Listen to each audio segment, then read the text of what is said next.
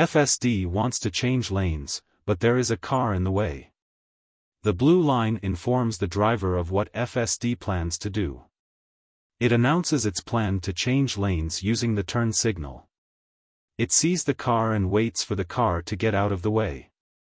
It has been trained by watching over 1 billion miles of human driving. It maintains speed while letting the white car move out of the way. Then it tries to merge again. It determines action is required to merge.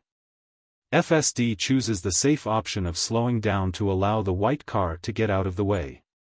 The light blue shading is the lane it is trying to merge into. The visualization tells the driver everything they need to know. After the white car moves a safe distance, it performs the lane change.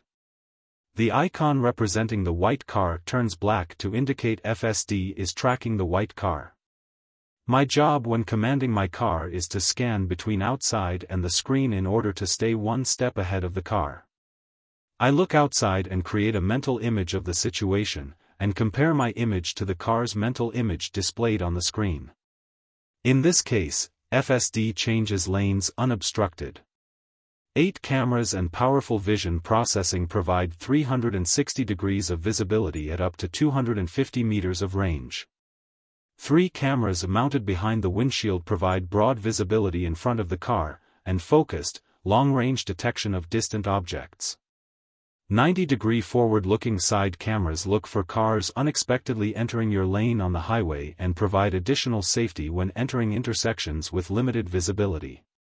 Rearward-looking side cameras monitor rear blind spots on both sides of the car, important for safely changing lanes and merging into traffic.